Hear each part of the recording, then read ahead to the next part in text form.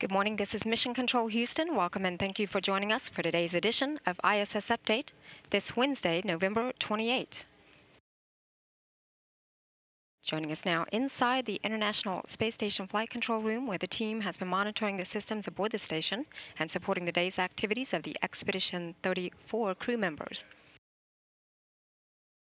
Leading the Orbit 2 team here in the Station Flight Control Room today is Flight Director Tomas Gonzalez-Torres, shown here in this view, and next to him serving as Capcom is Leslie Ringo, relaying all ground messages up to the crew.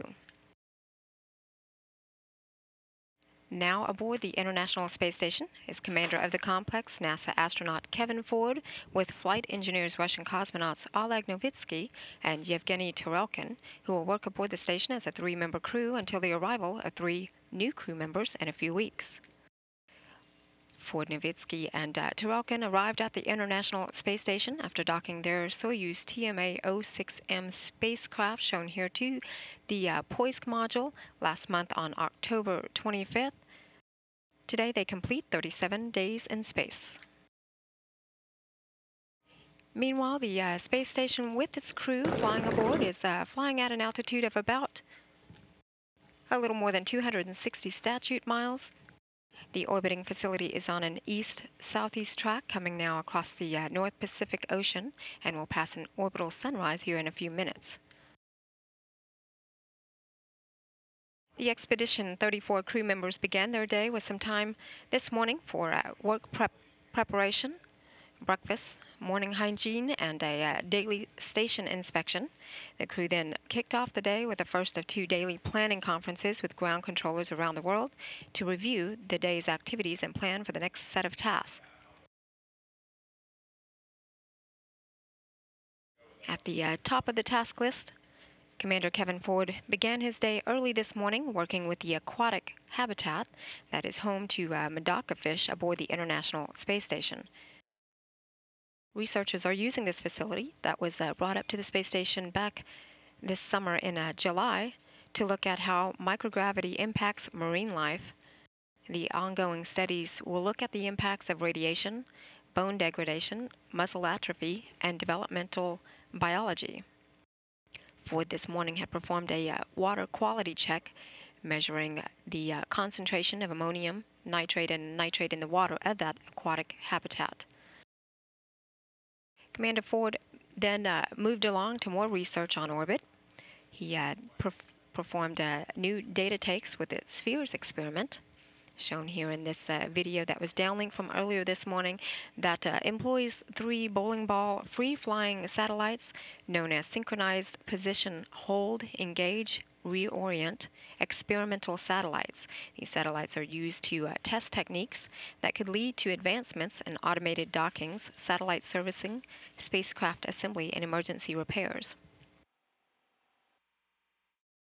Yesterday, ground controllers in the Mission Control commanded the Canadarm2 to walk off from the mobile base system power and data grapple fixture to the Harmony power and data grapple fixture. Today, Commander Ford had worked from inside the cupola to begin a routine inspection of the space station arm latching end effector by snapping a series of pre-identified photographs of the snare cable.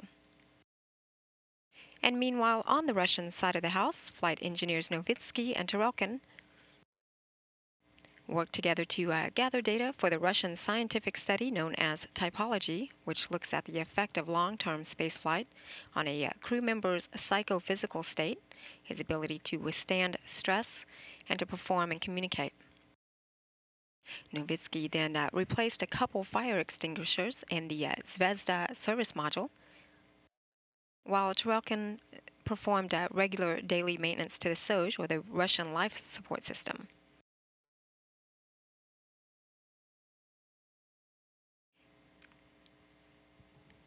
We're getting a view again here inside the International Space Station Flight Control Room. This is the Orbit 2 team who continues to monitor the systems and the crew's activities aboard the International Space Station.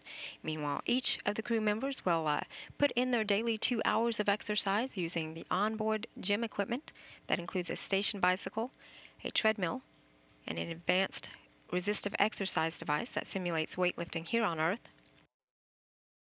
The crew will then wrap the day with a final daily planning conference with the ground and is then scheduled to go to bed at 3:30 p.m. Central Time.